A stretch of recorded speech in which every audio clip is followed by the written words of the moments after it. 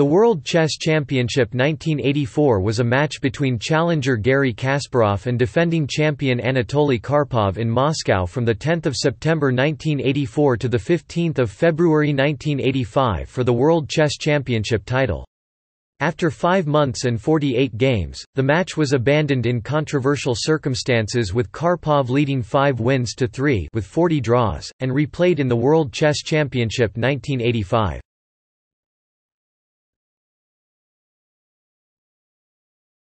Topic: 1982 Interzonals. 3 interzonal tournaments were held. The top 2 finishers in each qualified. Zoltan Ribli won the Las Palmas Interzonal ahead of 62-year-old former world champion Vasily Smyslov. Kasparov, aged 19 years old at the time, won the Moscow Interzonal by a convincing 1.5-point margin ahead of Alexander Belyavsky. The Toluca Interzonal was won jointly by Lajos Portish and Eugenio Torre. Tal and Anderson contested a playoff in Malmö for a reserve spot for the candidates tournament. The match ended 3-3. Tal became first reserve because of his better tie-break score in the main event, but eventually no reserves were needed.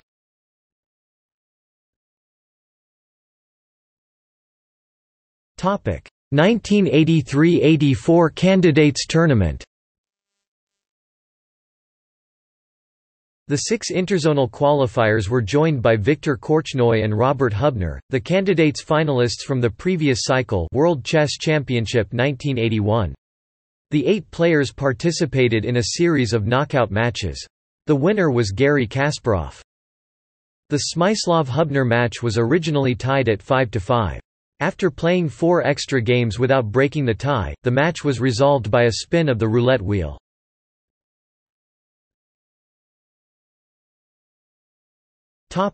Controversies. Politics threatened Kasparov's semifinal match against Viktor Korchnoi, which was scheduled to be played in Pasadena, California. Korchnoi had defected from the Soviet Union in 1976, and was at that time the strongest active non-Soviet player. Various political maneuvers prevented Kasparov from playing Korchnoi in the United States, and Kasparov forfeited the match.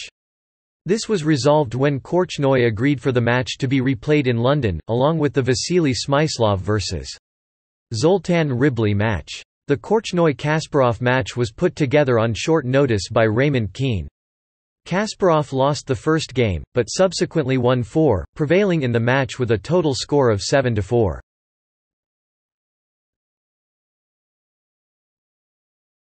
Topic: 1984–85 championship match. The championship match between Karpov and Kasparov had many ups and downs, and a very controversial finish. Karpov started in very good form, and after 9 games Kasparov was down 4-0 in a first-to-6 wins match. Fellow players predicted he would be whitewashed 6-0 within 18 games. But Kasparov dug in and battled Karpov to 17 successive draws. He lost Game 27, then fought back with another series of draws until Game 32, his first ever win against the world champion. Another 14 successive draws followed, through Game 46. The previous record length for a world title match had been 34 games, the 1927 match between José Capablanca and Alexander Alekhine. Games 47 and 48 were both won by the challenger, making the score 5-3 in favor of Karpov and the eventual outcome far less certain. Then the match was ended without result by Florencio Campomanes, the president of the World Chess Federation, and a new match was announced to start a few months later.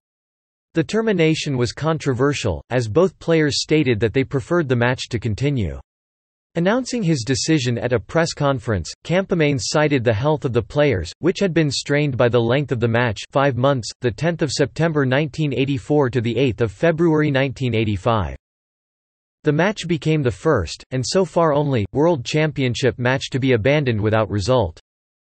The restarted match, the World Chess Championship 1985, was best of 24, with the champion Karpov to retain his title if the match was tied 12-12. Because Karpov's 2-point lead from the 1984 match was wiped out, Karpov was granted the right of a return match, the World Chess Championship 1986, if he lost. Notes